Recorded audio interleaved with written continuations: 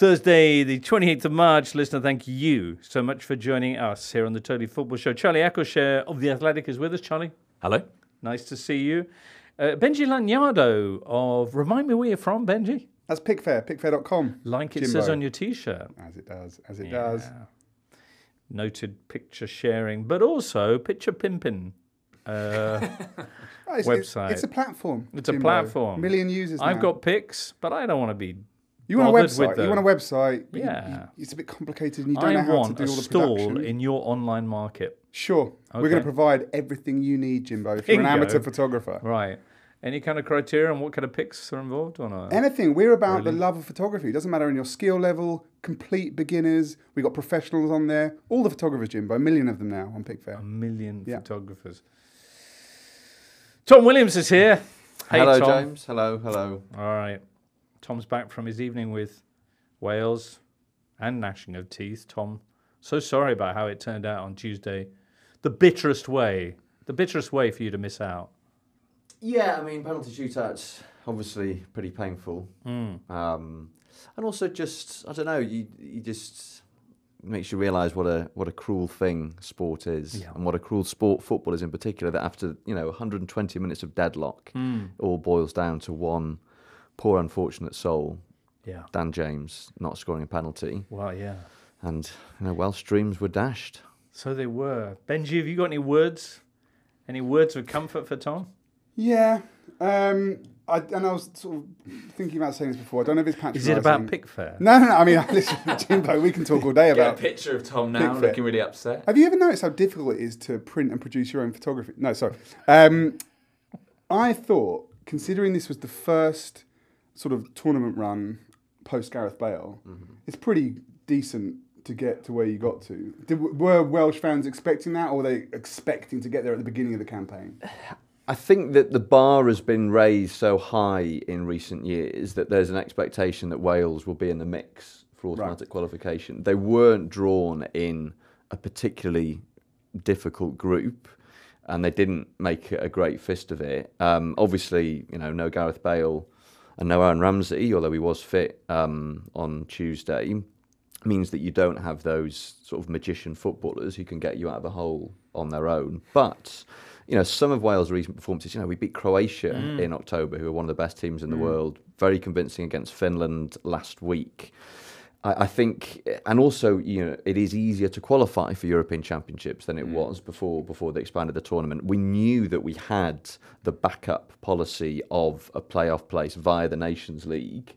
So, in the wider context of the Welsh national team, getting this close is a decent effort. But I think because we've almost got used to qualifying in recent years. And you were that close as well. You were one kick from glory. Well, in actual fact, Rob Page has said this a couple of times, that we were one kick away. Well, but technically speaking, we were at least two At kicks least away. 2 kicks, right. Yeah. But you can see where he's coming from. Question: when you are watching a penalty shootout and the thing you don't want to happen happens, this is on telly. Sorry, Tom, I know you were there. I immediately turn off. Like, as soon as I saw Dan James's face, and it's like horrible when you see the face of this guy whose world is just collapsing in on himself, right? I don't want to see anything else then. Turn it off. I know some people that are like, no, I want to sit there, I want to absorb and watch the pain. You're a sicko, Jimbo. No, I was just going to ask the question do you think ever during a penalty shootout when it goes the wrong way, any of those players, including possibly even the person who's taken it, thinks, oh, I've got the summer off? No, I mean, some of them. I think it happens. It's the worst thing in the world. I think it happens. No. I don't think it's an immediate thought. Yeah. But there are some players dislike going to big tournaments, being away from home for weeks on end. Or some might have a wedding or something. They were like, For example. now I get to go to that wedding. That One thing I would say is that if you scored your penalty in the shootout, it was quite notable that like when Nico Williams scored his penalty, I thought he was going to be the one to miss, by the way. But when he scored his, he sort of was going back to the halfway line like with a big smile on his face. 100%. I thought exactly the same thing. And because Szczesny's trying to psych him out, and he deals with that really well, I do think he could probably sleep quite well that night, knowing like, I did put mine away. Was Szczesny shouting at Dan James before? I heard some shouts. I wondered if it was Szczesny. I don't know. I've not seen any. It's possible. anything He to was suggest definitely that it doing the was. kind of mind games. But I do think as well now, football has changed in the sense that I don't think, well, Tom, you'll know this much better, but I don't feel like Dan James will become a kind of figure of hate. Well, in the way that, you think of like now Saka missed that penalty. I know in the immediate aftermath, yeah, but there was horrendous abuse then. But I feel like now Do you think other things were conflated with that beyond the fact that it was other societal issues? Well, yes, but I mean, I think nowadays people, in the moment it's horrible, but people move on. Right. Whereas like Paul Bowden was a sort of bogeyman of Welsh football for years and years after. That was a penalty in it was the game rather than a shootout. And sure. also we shouldn't forget that penalty shootouts were still a relatively new phenomenon in international football in the 80s and the 90s. Whereas now we're used to them. You're used to the dramaturgy of the penalty shootout. We now know that it's unfair to slam the guy who misses or fails to score the fatal penalty. Because that was such an unfortunate position. Usually, if you miss a penalty, it's not the end of the world, unless you happen to be the guy who's lost. But because it had been 9 good penalties, 5 perfect Polish ones, and 4 good ones from Wales, so it was down to the first one that gets missed is out. And that, I think, was what was particularly unfortunate. And as, because when you're watching the game, you have no idea who's going to take the next penalty until they start the walk towards the penalty area. And as soon as I thought it was Dan James, obviously you're thinking don't miss, because you think that for every player who goes up. But for Dan James in particular, who is such a curious footballer, like remarkable physical attributes, one of the fastest footballers in the world, but the stick that is used to beat him, time and time again, is lack of composure. And, when the pressure's off, he can do it. And he scored a beautifully taken goal against Finland at the same end of the ground in front of the Canton stand last Thursday. Robs the centre-back, rounds the keeper, slots it in, 4-1 through to the final. Everyone's very happy. And so for a player whose composure specifically is repeatedly kind of, zeroed in on, to have his composure tested in those circumstances. Yeah. And to, I mean, I don't think he'll be sort of, massacred in the press like he might have been if this had been the 1990s or something. But it's unfortunate for James because he is this kind of sort of perennial nearly man. He does loads of great things, and I think if he's in a really kind of supportive environment, he can be a game-changing footballer. But there is this, he just doesn't really, occasionally goes to pieces in the penalty area, occasionally makes the wrong decisions. And this is the most brutal exposing kind of that. Why did Brennan Johnson come off when he did? Brennan Johnson came off because he wasn't having a particularly influential game. I mean, his form for Spurs of late has been brilliant. He's in the best period of his, his nascent career as a Spurs player. But he wasn't having a huge amount of joy. Wales weren't getting the ball to their most creative players in dangerous areas. So Brennan Johnson was pretty quiet. Harry Wilson was pretty quiet. And when Page sent Dan James on for Johnson, there was no sort of sense of, what's he doing? Because I think Wales fans know what Dan James can do, and he can be a game-changing figure. What was slightly curious with regards to the substitutions was that about 15 minutes after James came on for Johnson, and that was like for like, James just played off Kiefer Moore, who was the lone striker, Page had to take off Connor Roberts, who was playing right wing-back, and he sent on David Brooks. And I thought, he's going to switch to a back four now. He'll move Nico Williams, who is a right back by trade, over to the right-hand side from left wing-back. Ben Davies will move out to left-back, and you'll have slightly more attacking players around Kiefer Moore. But he didn't. He put Dan James at right wing-back, which meant he was just a million miles away from Kiefer Moore. And Poland had an awful lot of the ball in extra time, so there was space in behind them that Wales could have potentially exploited. But the fastest player was spending all his time tracking Poland's left wing-back back towards his own goal. In the aftermath, have you begun to kind of think back about why Wales let it get to a penalty shootout? Like during the game? Or just during the campaign in particular? During specifically that game, that Wales looked the better side, no? I mean, I thought there were two very evenly matched sides, two quite unspectacular sides, like very solid. I mean, Poland didn't have a shot on target in 120 minutes. Not that Wales had, that many themselves. It wasn't like Wales created chance after chance to put the game to bed. Poland were kind of constantly keeping them at arm's length.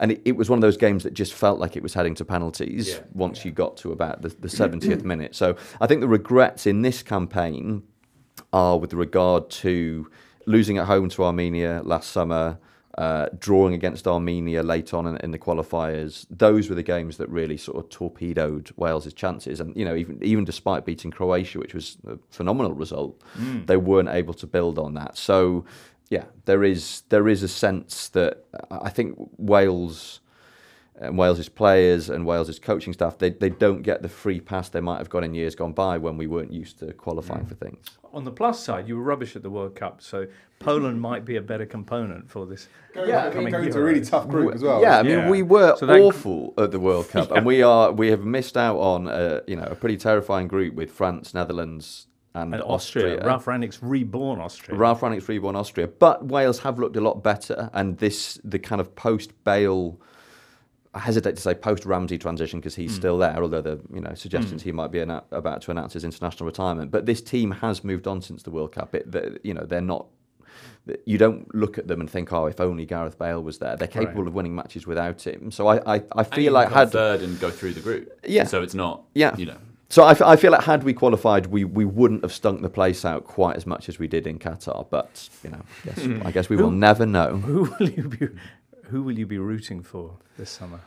I mean, having a book about French football that comes out, Have you, Tom? 2 months before the tournament, it would be helpful for me if France either win it or have a complete meltdown. Everyone turns on each other and they go out in the group phase. So as long as it's not a kind of meek quarter-final exit, I will.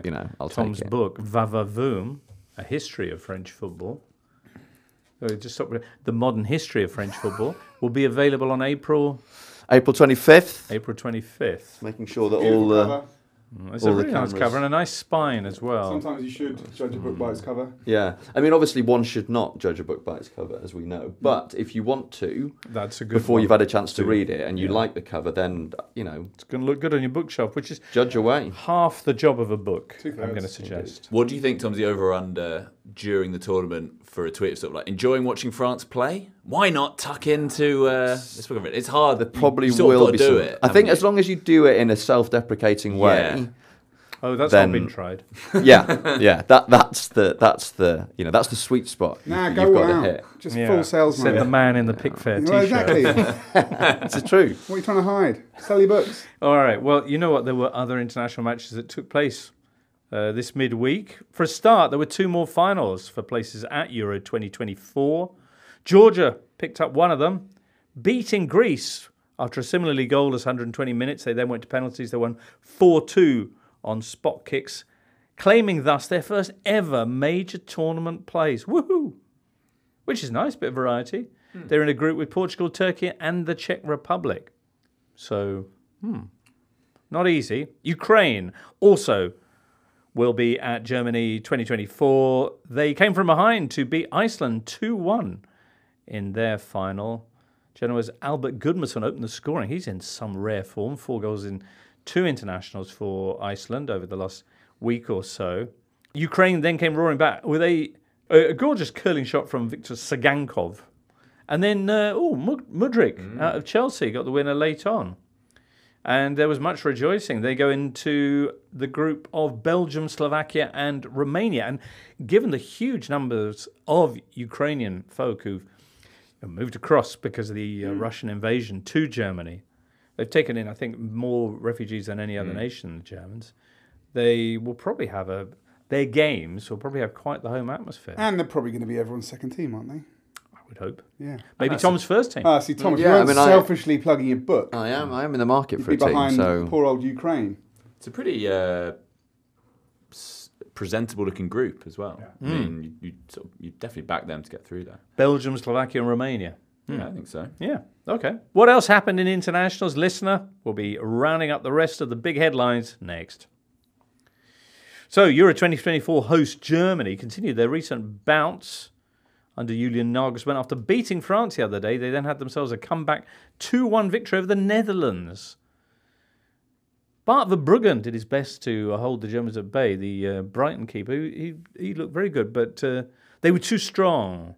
Maximilian Mittelstadt with a lovely shot to equalise after his error had led to Joey Verman volleying in early doors. And then Fulkrug, who can't stop scoring as well. headed in a winner in the 85th minute. Stop me if you wanted to leap in because you really enjoyed any of these games. France, who, as I mentioned, were beaten by Germany last weekend, also came from behind. They beat Chile 3-2. A game which featured, probably, Tom, you were across this in some way, shape or form because you're a big expert on French football and its modern history. Did you appreciate Randall Kolo Muani's performance in the match? Yeah, I mean, that was the big sort of question mark going into this international break, was whether Marcus Thuram and or Randall Kolo Muani would succeed in making a case for a starting place at the World Cup, because I think the feeling is that Olivier Giroud is probably not going to go into this tournament as France's first choice striker. Thuram didn't have a great game against Germany, although, you know, France on the whole didn't really show up. But yeah, Kolo Muani was man of the match against Chile, and he's had a pretty tough time of it since he joined PSG last summer. I mean, unexpectedly, Luis Enrique decided that he was going to start using Kylian Mbappe as his first choice centre forward. Bradley Barcola has emerged as first choice on the left hand side. You've got Ousmane Dembele on the right hand side, and so Kolo Muani is like barely gets a game for PSG. But Didier Deschamps really likes him, and I think he likes his. You know, he's got a slightly atypical profile. You know, he can be a number 9. He can play wide. He's got pace. He's got creativity, and he showed both sides of that.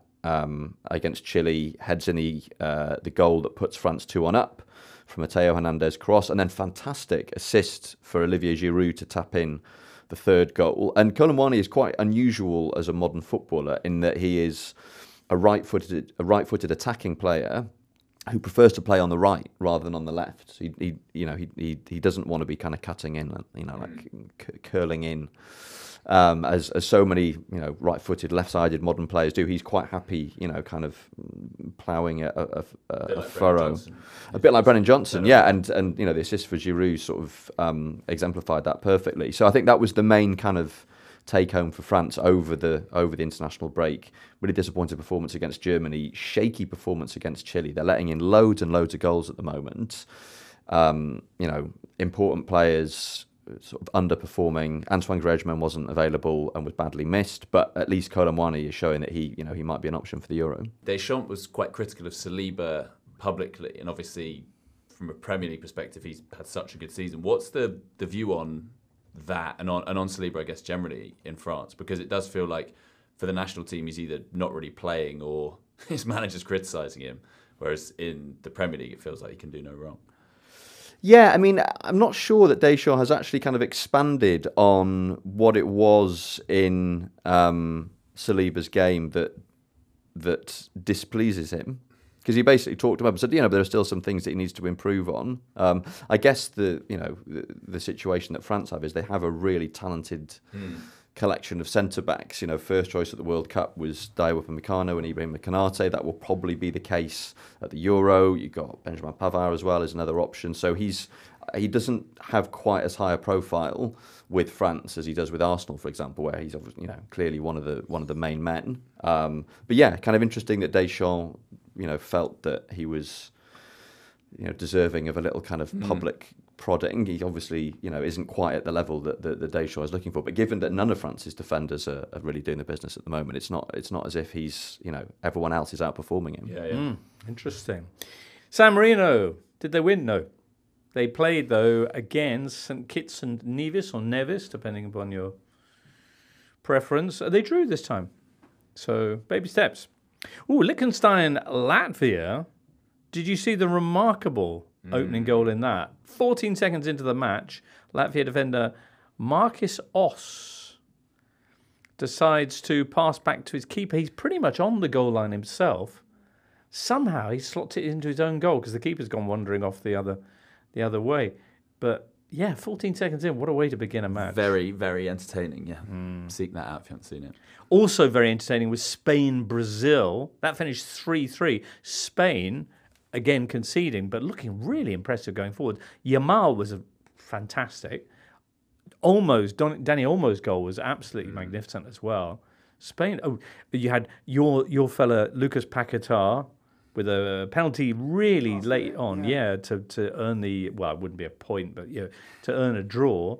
Endrick came off the bench and scored a brilliant goal. That's 2-2 for the young teenager. I just think he's got a future ahead of him. You've always said it. I've always said it. And yeah, and also England drew with Belgium. Woo! Which I quite enjoyed. Did you quite enjoy that, Charlie? There was loads going on. There was. I mean, England were shaky defensively, created loads. Yeah. It wasn't one of, often traditionally England friendlies, there's not a lot happening. But in this one there was. Okay. 4 goals, 2 defensive howlers, setting up Yuri Tielemans, to paraphrase Cat Stevens. It was 2 for the Tielemans. Very good, yeah. But then you had An incredible cross, that Lukaku. Lovely. Really sensational. Gorgeous, yeah. Yeah. I Which think he had done before. There was a clip circulating him doing it before for Everton. Similar kind of cross. Yeah. And there's something about a diving header, a back post diving header like that in the rain, that just kind of, lovely. just kind of Elevates it. elevates it a couple of notches. Generally for England, though, I thought England were great. I thought there were loads of positives to come out of this game. And I think, obviously the last minute equaliser from Bellingham puts a nice gloss on it, so no one's moaning afterwards. But first, that'll stop him. Well, I think it kind of has. Like, there would have been a lot of nonsense about 2 losses in a row, despite the fact that England were they were much better than Belgium in this game. And some positives to come out of it. Kobe Mainu, I think now it's very hard to argue that he doesn't start I think he will. for England. Like, he basically showed in this game against top opposition that he can do a bit of everything, like everything that we need from that role. He can tackle, he can play the simple pass when he needs to, he can burst into space when it's available. He's more sort of dynamic than Henderson. He's more disciplined than Conor Gallagher. He's got to start, and he was man of the match against a top 5 team. So yeah, absolutely brilliant. There are other positives. I thought Tony, Right. he's sort of, I think over these 2 games has won the battle of who is the backup striker, just because he's much more Harry Kane shaped. He can drop deep and hold the ball up. He's not as much of a front foot striker as Watkins, but that's not what Kane is. And if the team is kind of built around a Harry Kane, I think it's got to now be Ivan Toney in the awful situation that Kane doesn't play, and penalties. I was going to say, it could be useful for a shootout. We are exactly. If you want to win a tournament these days, it's pretty likely you're going to have to get through a shootout. So yeah, I think Tony definitely played his way into it, and there were other Jared positives. Bowen really well. Good. I'm very proud of him, Jimbo. Yeah. Because he hasn't had that game for England yet. He's looked okay, but he was really good, and I think again has put his name down as the number 1 replacement for Saka, and that's probably ahead of Cole Palmer, by the way, which some people might not like. And Chilwell was much better. He was a bit dodgy against Brazil. So yeah, loads of positives. Because Chilwell, again, he will play some part in the Euros because Shaw, even if he's fully fit, isn't going to last a full tournament. Is this, by contrast, the last time we'll see Lewis Dunk in an England shirt? Oh, it's really sad because he actually wasn't that bad apart from that mistake. And the problem, this is one of the only negatives to come out of this. If yes, he was the one to flunk the audition, well then there's a question mark over who is the number 1 guy to replace Harry Maguire if he's not fit. And I think we should have at least had a look at Branthwaite over the 2 games. That was weird. It was weird. Like, why call him up if you're not even going to have a look at him? The next 2 games England plays after the squad announcement. Right. Because I think So that Bosnia and Herzegovina is one, is that right? Bosnia, it's the big ones, Bosnia and Iceland. Oh, yeah. And because, I think that if Stones is injured, I think the natural next in line is Guehi. But Guehi, again, he's had knee surgery. I'd be very worried about taking him to a Euros if he's barely played. Then there's Colwill maybe, who's another natural replacement for Stones. Gomez. Do you want Gomez at centre back starting in a Euros? I don't think you do. Do you remember a few years ago somebody made there was this kind of absolute glut of right backs, and someone made the right back at English 11. It's funny that fast forward a couple of years and we got Ezri Konsa playing at right back. Yeah, who I'm pretty sure wasn't on it in that 11. There's a major caveat to the 2 goals that we conceded in this game. A back 4 of what was it? Konsa? No, it Gomez who came on. Yeah, Konsa, Dunk, and Chilwell. That is probably not even our second choice. Back 4. So. That, I think, forgives the 2 goals. In Konsa's defence, he's been playing at right back quite regularly for Villa this season and doing really well. And England don't have a glut of options at centre back. You kind of look at the team every time Harry Maguire is starting and think, how is Harry Maguire still starting? You look at the other options and there aren't all that many. I wonder whether the one I thought was going to. I thought he was brilliant last season at Brighton and just hasn't really kicked on. Gray, Dunk, there's now maybe a question mark. But Branthwaite, I think, just to slightly repeat myself, like he reminds me so much of when Harry Maguire was coming through at Hull.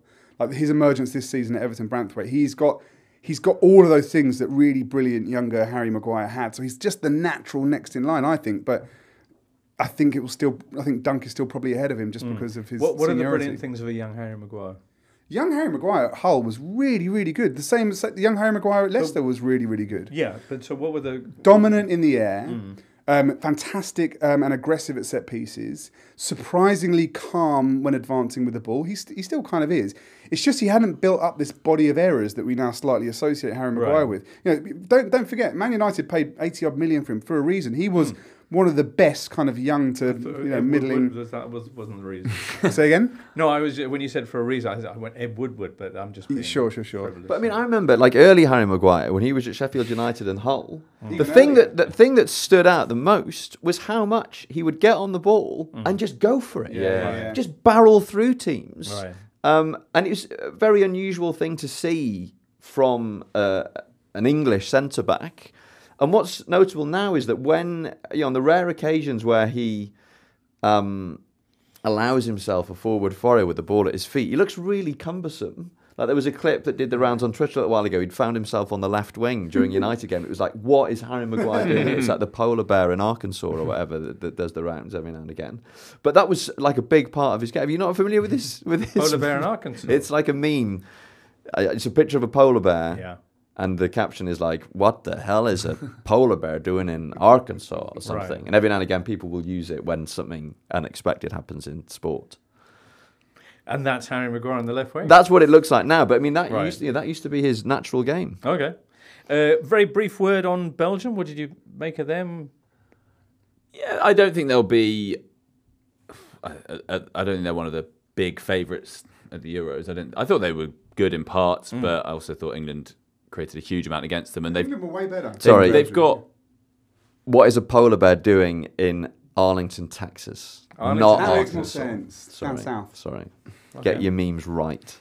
God, Tom. But Belgium, no. Yeah, not, I mean- not for you, Charlie. I think, they've got players playing there like Jan Vertonghen, who, incredible career as a whole. Yeah. But, if we're sort of complaining about Harry Maguire and, as being a bit past his best, then... Well, the penalty, Tony just completely exploited Yeah. him, Indeed. The injuries that have been picked up by Man City defenders in these past two friendlies, John Stones this time and Kyle Walker in the previous game, what's the word on those ahead of the fairly important fixture coming up on Sunday? Well, both doubts, I think. Kyle they? Walker, hamstring. John Stones, I think Southgate said it was an adductor issue. Oh. And as ever, when these international breaks come around, and particularly when it's friendly games, you get the familiar glut of players withdrawing from the squad. Yeah. Sometimes, shortly before it's announced, sometimes shortly afterwards. And there's, degree of criticism. Bukayo Saka pulled out of the England squad this time around. Looks like he's probably going to be okay for that game against City. I guess there probably weren't doubts over Stones and Walker when they were called up or when the squad first got together. But it does, this is not to defend clubs that basically in borderline invent excuses for withdrawing their players from international squads. But when you see the consequences it can have, you kind of see why they do it. City, De Bruyne wasn't playing for Belgium. It sounds like Walker was quite positive, the initial. I'm sure there are good reasons to not do this. But having this international break now just invites this kind of exploitation by clubs. And by the way, it's often kind of borderline things. A player's been carrying an injury for a long time. Now would be a good time to rest. But why not put this 2 weeks? Why not let the season finish and then have it all internationals? Have the 2 weeks then, and then you've almost got a camp, right? 2 week camp, and then you decide your squad. You play the games then. Players aren't going to be withdrawing from that because it's like, well, you can't really. You need to be in the squad. And you don't have this weird situation. Like a lot of fans would have been watching these friendlies, basically player camming their player, saying, please don't pull a hamstring, like don't get hurt. Like it really devalues it. Whereas these games would have a lot more going for them and at stake. If they were played in late May, the club season's done, and now there's no club football to think about or worry about. It's international football time, and suddenly these friendlies mean a whole lot more. Well, indeed. There was a push a few years back to try and take all the internationals out of the domestic calendar and stick them in a large block in the summer. But that didn't. I just that think didn't we'd be a happen. lot more engaged in international football then. I hear Doesn't you, give you Charlie. much time to pick your squad. That might Does be it the give only... you less time? I mean, you'll have You two. just have to do it more in a snapshot. But Anyway, yeah. it's not happening. It's not happening. Let's move on, because next up we're going to hit that Premier League Matchday 30. Hey, welcome back, Premier League. It's been too long, right? Hasn't it, Tom? It feels like it has been a long time. Well, it has been a long time since we had a full round of Premier full League round fixtures, of because the last Premier Premier League League games pre-international break were on that weekend that also FA had all the Cup FA one, Cup quarterfinals, yes. many of Nearly which 3 were, weeks. I mean, that's very Well, here's what high-profile we've got games. coming up. Saturday lunchtime, feast your eyes on Newcastle West Ham. At 3, scan the internet for news of Chelsea Burnley, Sheffield United Fulham, Nottingham Forest Crystal Palace, Bournemouth Everton, and Spurs Luton. At 5:30, why not enjoy the Midlands stylings of Aston Villa Wolves with your tea before at 8 p.m. settling down to some Brentford Manchester United. 8 p.m. though. How are the away fans going to find... Oh, yeah, no, that's okay. 2 games on Sunday. At 2, Liverpool face Brighton. And at 4:30, yes. Let's just get straight to it. Man City Arsenal, which is... I just think is quite important. Does have has that feeling. Has That that feeling. feeling. The big 3, you will recall, separated by just 1 point. And this is the last of the head-to-head meetings between your Arsenal, your Liverpool, your Man City. Arsenal, who've been very much the dominant team when they faced the other sides. A couple of draws and victories. So they beat Man City already. They beat Liverpool, drew as well with Yeah. Liverpool. Whereas the other teams have, in Arsenal's case, taken the maximum points off each other when they played each other. City and Liverpool drew both times. So yeah, they've done well out of these big games. All right. It's huge. I mean, especially as this... So beating City in the league was the big thing Arteta hadn't done, and then they beat them in October. But then the really big thing is going to the Etihad and getting close. So they've played them 4 times under Arteta, lost 3-0, 1-0, 5-0 and 4-1. One goal was a late consolation. So that's an aggregate of 13-1. They've lost these games. And this equivalent fixture last year settled the title. They got battered. And so it does feel like, well, how far have you come? This is such a good test and a chance to see where they are relative to City. What do you think the difference might be about this Arsenal this time? Well, I think Rob Holding not playing centre-back and them having Saliba there is enormous as a difference. There is also a feeling that whereas then they were completely running out of gas and exhausted physically and mentally, this time they've paced themselves a bit better, dare I say, in a slightly City-esque way. That's very much been Arteta's aim, that rather than last year peaking really early and then faltering to do more what Guardiola City do or what Fergie's United used to do. Their squad generally is stronger, assuming there aren't sort of injuries from the international break. And if Martinelli's fit, they'll actually have players they can bring off the bench. And they're so much better off the ball. I mean, the big thing in this game last year, Partey, who looked spent, De Bruyne was just running through him the whole game. This season, obviously, their big issue last season was off the ball. So they went and spent 105 million on probably one of the best off-the-ball players in the world, and also brought in Kai Havertz for a lot of money, and he's very good off the ball. So Declan versus De Bruyne is going to be fun. And Declan versus Rodri. I mean, those are probably the 2 best central midfielders in the Premier League, possibly in Europe. They'd be right up there. So that's going to be, in theory, the big difference, that they won't be steamrolled in the way they were. Going back to Kai Havertz, who's in rare form at the moment, scoring 4 in his last 4 Premier League games, a couple of assists. And has a bit of history with Man City as well. Yeah. What's been the difference about that, and why would he be so key in terms of them beating the press, or what? Yeah, that's a huge part. I mean, he started actually up front for Arsenal in the Community Shield against City and did really well. He's far better in the air, obviously, than, Gabriel Jesus is quite good in the air for someone of his size, but he's 5'9". Havertz is 6'4" and good in the air. They can beat that press, go direct to him. That's what they did in that game. Obviously, he's got the Champions League final goal against them, but things have really changed. He's basically had to go and play as the number 9 because Jesus has been out for most of this 8-game winning run, and they've looked really good doing that. And he gives them a lot off the ball as well. He works really hard. Him and Odegaard often play almost as like 2 10s up front is the system. So yeah, that is the idea, that if City are pressing them, they have that outball. I think Martinelli being fit or not is massive because City do leave those big spaces in behind. Is he fit?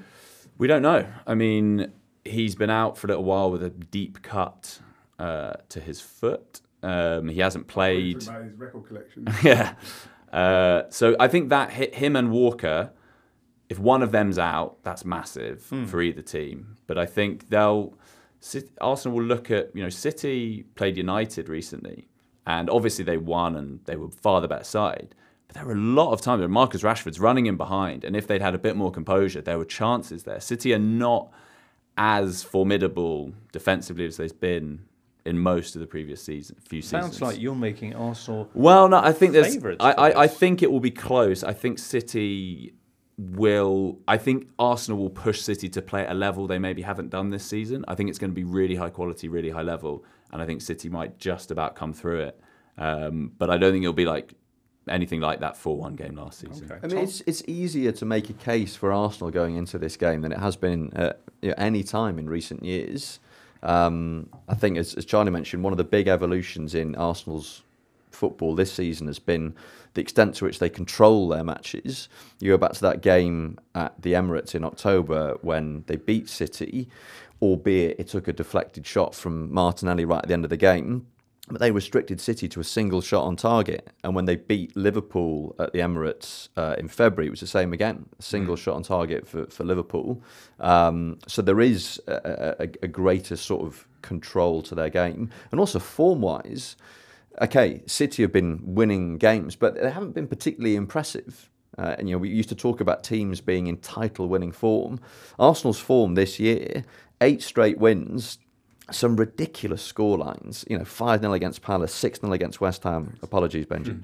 5-0 at Burnley, 6-0 at Sheffield United, put 3 goals past Liverpool, past 4 goals past Newcastle. They're beating every team that comes up against them. And you can imagine it happening again. They had a big wobble, this season. At the end of December, they looked absolutely spent. A couple of defeats to West Ham, notably, just the yin and yang of the West Ham supporter experience, and then at Fulham, and they looked done. And since then, they've looked sensational. Warm weather training. Warm weather training, that'll help. And yeah, this thing, Havertz playing through the middle, which was not, I don't think, what Arteta had in mind when he first signed him. I think his vision was that he would be one of the number 8s. And he's pushed him. And I think it was the Liverpool game in February that we saw that. For the first time during this recent run of games, and it's worked brilliantly. So, yeah, I think City would still be favourites because it's City. But in terms of form, in terms of momentum, in terms of the way that Arsenal have progressed as a team over the last 12 months, I think they'll go into this with more realistic hopes of victory than for a long time. Very quick note: Havertz doesn't feel like a 6'4" player, does he? Like some players seem shorter than they are. Is it because he's a bit skinny and he's a bit slopey shouldered? Jorginho talked about this actually. He said it's misleading because I think his demeanour, there's almost like a bit of the Ozil sort of demeanour about him. He can feel a bit languid. A bit languid and like he doesn't care. From what Jorginho was saying, he's a lot kind of tougher and harder than he appears. He gets a lot of bookings. Harry Maguire's 6'4". You don't think of Havertz as being the same size as Harry Maguire? Havertz for me is quite ghostly. Fantastic. Vibe. Quite kind of knock-kneed. His way of running, despite and occasionally a sickly child. But if a ball is fired into Havertz, you think one of two things is going to happen. He's going to it's either going to hit his knee and bounce out for a throw in, or he's going to produce this gossamer touch. Yeah, he can. That'll have the entire stadium off their feet, and I think that adds to his charm. Nice. As a footballer.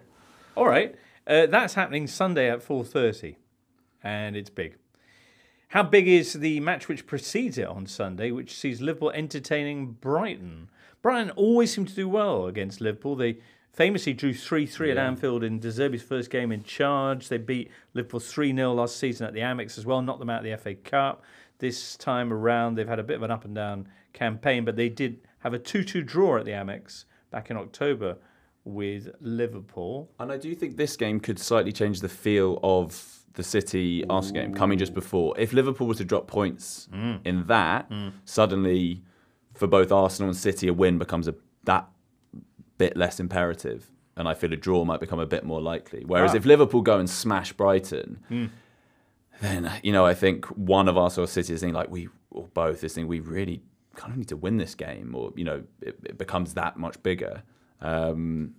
But this should be interesting. I mean, Brighton are such a hard team to read. I mean, they just veer, certainly last season and a bit this, veering from really good result to a really terrible one. And so, you know, it's hard to know which of them will turn up. They've been really unlucky with injuries as well, Brighton. Yeah. Well, let's see what happens. Meantime, Benji, you've come correct with a bunch of research on Liverpool's physical approach this year. Yeah, we'll get there. Right? We're going to go into a brief tunnel, but we're going to come out in Liverpool. Okay. So, what's this about? Watching the But what's it really about, Ben? Going back to international football, sorry, Jimbo. In the Brazil versus England game, I was really Brazil, England us. Yeah, I was really impressed by Brazil's fouling. Yes, because they kept on doing these little fouls. Paquetá yeah, exactly, but they were sort of getting away with it. And at the end of that game, Brazil had committed twice as many fouls as England, but they both got a yellow card each. So for me, everyone was saying, dirty whatever. I was like, no, this is really clever. This is smart. Like smart fouling is a really interesting thing. So I did some analysis and looked at the Premier League, players in the Premier League, to try and work out who the best and worst foulers are. Well, traditionally it's Rodri, isn't it? Well, no, you'll be surprised. So I'm going to be surprised. Listeners, stand by for surprises after this.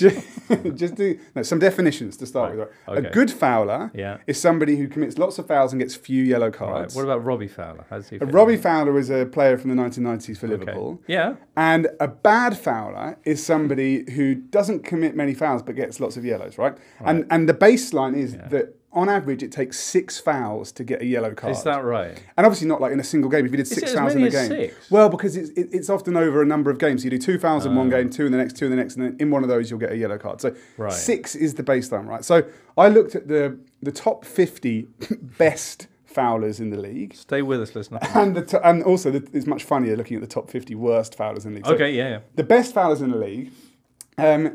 Liverpool had the most players in the top 50. Right. So their 7 players in the top 50 have accumulated 147 fouls between them, which has yielded only 5 yellow cards. Amazing. That's almost 30 fouls per card. Remember, the baseline is 6, right? 6, yeah. And the top is actually, it's forwards. Who are these people? Well, the smartest foulers are usually forwards because they do. Yeah, but your name is Benji. Diego Jota, 27 fouls, 1 yellow card. Cody Gakpo, 22 fouls, no yellow cards. That baby face. Szoboszlai, 23 fouls, 1 yellow card. More impressive for a central midfielder, I think. He's the best midfielder. He's better than Rodri and the rest at fouling. And going back to my original thesis, there was only one England player in the entire top 50. One England player. And that was Jared Bowen. Now, sorry, Charlie, that was your fault. Now we turn to the bad foulers. Jared Bowen. Jared Bowen is the only England player in that top 50. Now, on to bad foulers. These are people that don't foul much, but yet get yellows. 8 England players in the top 50. 9 if you include Ben White. But the top 2 is really quite funny. So I think, anyway. In at number 2, Trent Alexander-Arnold has committed 5 fouls this entire season and picked up 5 yellow cards. But hang on a second. Are the yellow cards always for fouling? Mostly. I couldn't tell that from the data. But then in at number 1, wonderfully, is Jack Grealish, who has also committed 5 fouls this season. And how many fouls he had against 6 yellow cards. I wonder if he's produced more yellow cards than he's actually... Almost certainly. Yeah. But looking at the team, so what players were in the list of the worst foulers in the league? Right. Chelsea, again... 7 players, same as Liverpool, but in the opposite direction, right? Oh. So they have accumulated 128 fouls, these 7 players, and picked up 37 yellow cards. That's 3.5 fouls per yellow card versus Liverpool's 30 fouls per yellow card. I think Pochettino's talked about this, that his players need to stop giving away silly yellows. Is it something you can teach?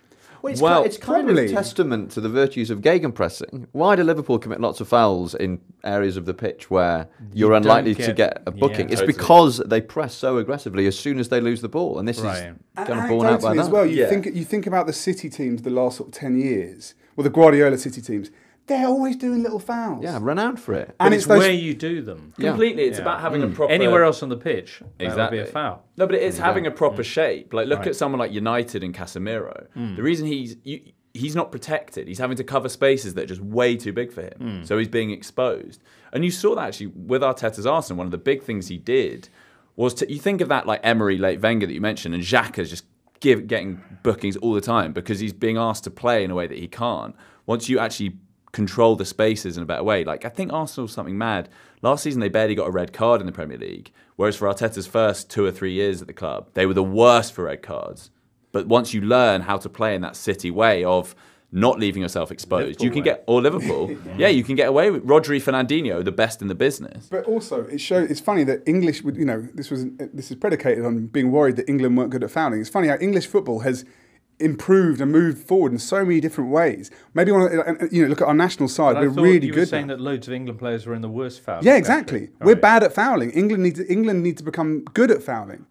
Which is funny, no? As you say, that's it's not our reputation. But then this is the history of football. Right. This is the entire history of football right here. England invents the game and invents all the different aspects of the game. Teaches foreigners how to play football and do the other football-related things, and foreigners get better at every single aspect of the game, including fouling, and then England have to relearn doesn't that speak to this idea that we're not cute enough, we're not smart and streetwise enough? That's exactly what I think it holds up.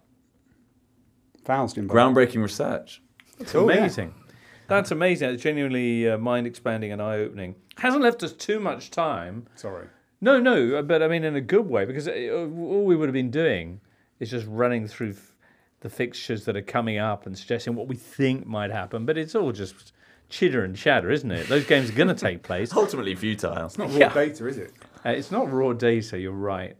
But just in case you would like to hear a word or two on the other matches coming up this weekend, we'll do that next. All right, so kicking things off Saturday lunchtime, Newcastle West Ham. Boy, hasn't the pendulum swung again for West Ham. I remember recently you were in Benji and it was all doom and gloom over in East London, but now you've only lost one of the last 6, scoring loads of goals. You have drawn Bayer Leverkusen in the Europa League, which is challenging. But by and large, these are good times for the Hammers. It's really simple, Jimbo. Yeah. Paquetá. Yeah. He was out for 2 months, didn't win a game, got knocked out of the FA Cup by Bristol City. Since he's been back, we're unbeaten in 4 in the Premier League, and we smashed Freiburg to get into the quarters of the Europa League. That's kind of it. When you've got him, Bowen, and Kudus, probably the best forward line outside of maybe the top 5, probably better than United's. And I had this sort of startling thought the other day that West Ham's forward line is probably worth about £250 million. £250 million. In today's market, you could get close to 100. Exactly. Tom's put his little finger in his mouth. Yeah. Paquetá and Kudus, you could get close to 100. Nice. Are you going to do Newcastle away Saturday lunchtime? I think we've got a really good chance. We're on good form, and they're riddled with injuries. And no Trippier, which I think really diminishes them as a side. So, I think so. Yeah, I said a couple of weeks ago, Benji, on this podcast, I thought Paquetá was up there with João Paulinho as the player that a team can most not do without. Now, Paulinho, actually, Fulham went and proved me wrong because they won some games without him. But Paquetá absolutely has proven that point. I just think that Paquetá is so important to West Ham. Tom? He is. Well, I think one of the most enjoyable things about Paquetá is how slow he is. Because at a time when football is quicker than ever, the fact that you've got a guy who basically only has 2 gears but is still able to just boss things. And I thought of this watching the highlights of the Brazil-England game. She's playing alongside Bruno Guimaraes, and they were both at Ligue 1. They were both at Lyon, not at the same time, unfortunately for Lyon, but they both arrived, and Lyon were like, okay, we've signed these 2 Brazilian midfielders. And so when someone says Brazilian midfielder, you get an idea in your head, flamboyant, step-overs, etc., etc.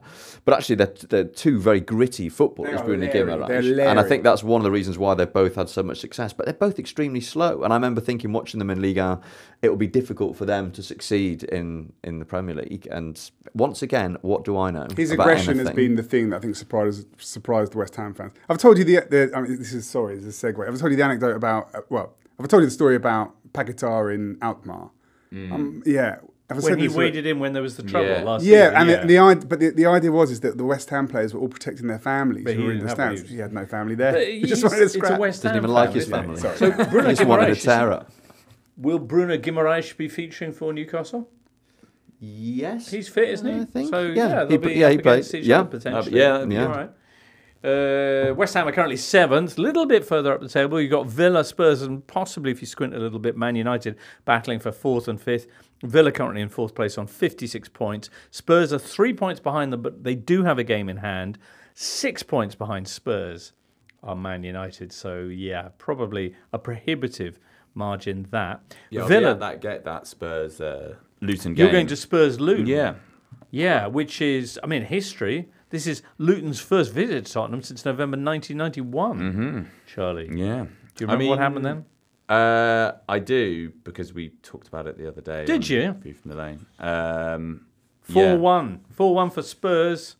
Gary Lineker scored 2, as did substitute Scott Houghton.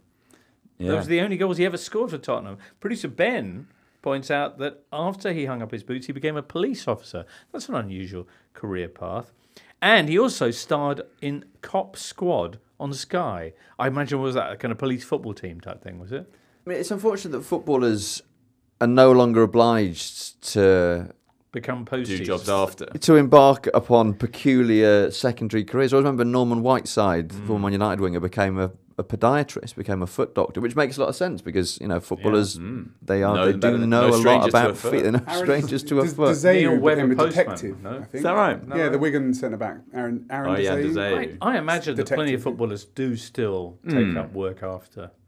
Anyway, none of this particularly informs our expectations of One Spurs thing of this Luton. game, Spurs Luton. No, Right. thank you, Ben. So, Is it about fouling? no, bear with me. And again, we're going to a small tunnel. Oh, yeah. I play a fantasy football game that is not like normal sort of muggle fantasy football. It takes in all of the Opta data and forms scores for the players. So, like, it's not just goals, assists, clean sheets. It's like aerials won, it's key passes. It's about 25 different metrics or whatever, and it spits out a score, right? Now, since the turn of the year, the player with the highest score based on this kind of accumulated, the highest score based on this this method is playing in this game.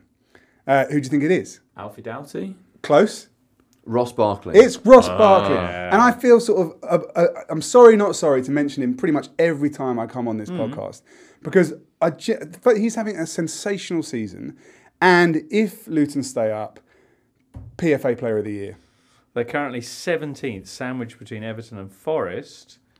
80. Oh, wait, sorry, yeah. Yeah, points deduction. Yeah, because of the changes since our last set of fixtures. But also, going back to the conversation we were having before about England and Kobbie Mainoo now looking like potentially a nailed-on starter because he has such a unique skill set. What he's doing is not that dissimilar to what Ross Barkley is doing at Luton. They're very similar kind of roles. And I guess there's a feeling that the boat has left the key when it comes to Ross Barkley in England. But he's doing similar things. Ironically, this, as far as I can tell, is the best Ross Barkley there's ever been, right? And ironically, he was getting into the England squad for ages and into the team when he was always sort of almost brilliant. But in fact, no, he never even got to almost brilliant. He was always almost brilliant. But now he's actually a brilliant footballer. And it's sad that now he probably won't get into the team when he was getting into the team when he wasn't as good. Luton had a phenomenal run, but it's kind of come to a crashing halt, and they haven't actually had a victory since the end of January, that 4-0 over Brighton. They've only picked up 3 points in their last 8 matches. They've been they were unlucky in a 3-0 few up. of them. 3-0 up at Bournemouth, lest we forget. And they've had games like in that run, like United at home, where they're pretty unlucky not to get anything. Villa at home, they should have got something. Speaking of teams, though, whose form has fallen off dramatically, Charlie, Spurs, whose performance against Fulham, you dubbed the worst you'd ever seen by any football team ever. Oh, no, possibly it was just Spurs underhand. Spurs underhand, yeah. It's the worst performance of this season. So what's happened at Spurs? Well, that was that was only one game, so... Okay, but it's not been a good run of form. They've been in okay form. Have they? Yeah, I mean, it's been a little bit up and down, but they'd won their... They just won at Villa. Yeah, they'd gone and battered Villa, right. and they beat Absolutely Palace right. just before then. They had lost at Wolves. They beat Brighton. So, yeah, it's been 3 wins, 2 losses from the last 5. Fulham was weird. It kind of came out of nowhere because they had beaten Villa so convincingly. That felt like a real moment they'd kick on. Fulham were really good. I mean...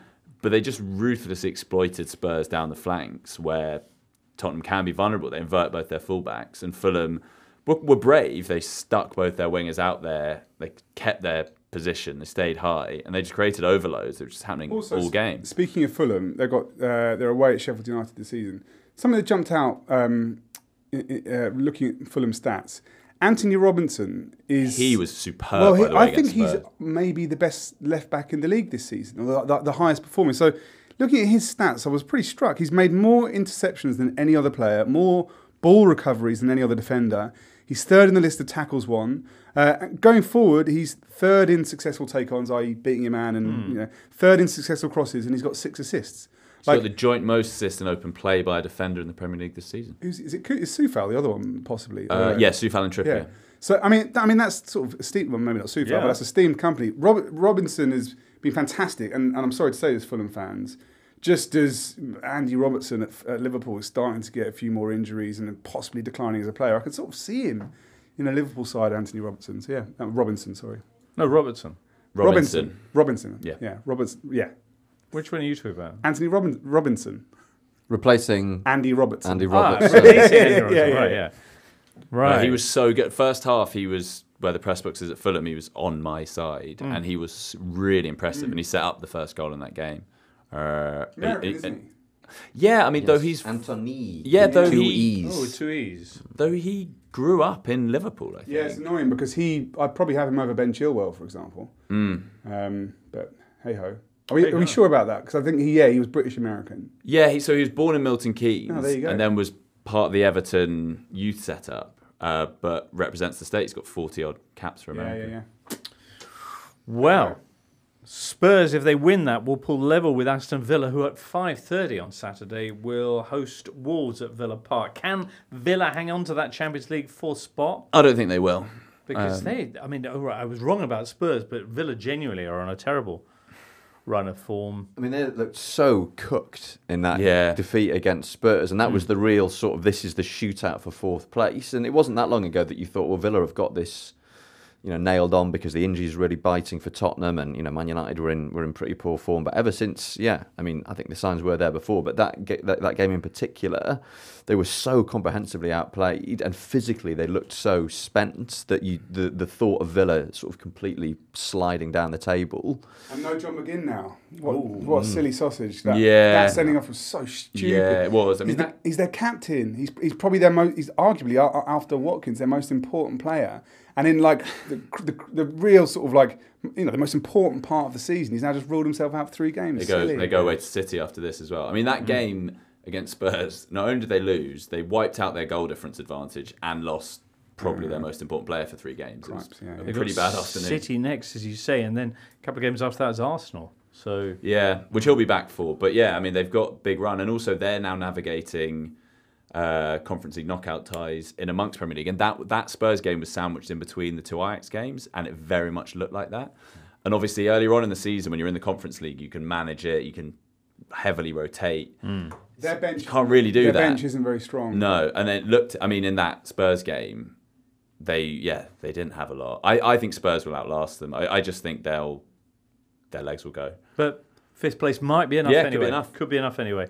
Quick check on the situation down the bottom end. Of course, there's been a further points penalty for Nottingham Forest. There's a potential for, in the next week or so, Everton receiving another alteration to their tally from a separate set of profit and sustainability breaches. Haven't Forest also said they're going to appeal? They have indeed. And that means that the scenario in which the season could finish and there's still appeals outstanding, I think now will happen, right? I don't know, Benji. I'm pretty sure it now makes that entirely possible. Okay. Yeah. As it stands, barely worth me even reading this out, but as it stands, Blades are bottom. They're 8 points off safety. They do have a game in hand, but that really only matters if you can win games, which they're not traditionally very good at. Feels like there's not a PSR penalty big enough to save Sheffield United. Burnley maybe are a different kettle of fish. They're second last, but after that -4 for Forest, they're 5 points from safety. And they've just beaten Brentford, Yep. which is the first victory in quite a long time. And the gap is only 5 points. Yeah. And with the potential for further points deductions, I think that that victory against Brentford could it prove a platform? I mean, probably not. Almost certainly not. But, who knows? Burnley 19th. In 18th place are Nottingham Forest, just a point behind Luton on the right side of the dotted line. Then you got Everton, who are 4 points from the drop, but with another potential penalty on the way. They do have a game in hand, the Toffees. 11 games without a win now, Everton, in the league. Games. And then above them are Brentford, who have a 5-point cushion over the bottom three, but they also have 1 point from their last 5 games, no wins since the 10th of February, and Man United visiting on Saturday. Is this going to be more bad news for Brentford, or is it going to be like that time when Man United turned up in the lime green kits and with a team featuring, who was in it? Ronaldo and Sancho and Fred and stuff. It's amazing that's only last season. That feels so long ago. And Brentford absolutely smashed them 4-0. Yeah, Brentford are weird. Like against the biggest teams, they often change their formation and make themselves really hard to play against. I mean, you saw they very nearly got a point at the Emirates in that game a few weeks ago. I think Pinnock's back. Yeah. Makes a big difference. Yeah, I it's tricky to say. Like, I think you can say with confidence this will be a very difficult game for United, but United have won a lot of games this season, including the home game against Brentford where they scored 2 goals in stoppage time. Right. So it's just whether they're able to kind of scrape through and dig out a win. United coming off that 4-3 victory over Liverpool, of course, prior to the break. Which, you know, in a different context, you might say, well, that's the kind of result, the kind of performance that you could really build on, but you can't, because it was just such a completely ridiculous game that United were not in control of at any time. I think that the positive sort of impact that result has had is more to do with sort of the mood around the club, because they're, you know, for good reason, there's been a lot of negativity around United this season, but that was a real win for the ages. So, yeah, good for the vibes. Everton, as you mentioned, 11 games without a win. They at 3 o'clock go to Bournemouth, who also aren't in the best of form, and Bournemouth is Sean Dyche's favourite opponent. He's beat them 8 times in the Premier League. That's significant. Yeah, big week this for Everton. As we mentioned, more penalties perhaps on the way. Chelsea are up against Burnley. If Burnley are going to work a great escape, an upset here would be a pretty nice way to get that thing underway. It did finish actually 1-1, this fixture at the Bridge last season. That's taking place at 3 o'clock, as is Forest against Crystal Palace and Sheffield United against the aforementioned Fulham. Wow. Very nice.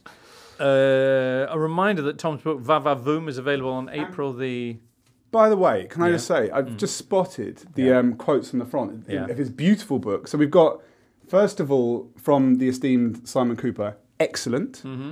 I'm doing this in order. From Glenn Hoddle, fabulous. Yeah. Lovely. And this I love. Yeah.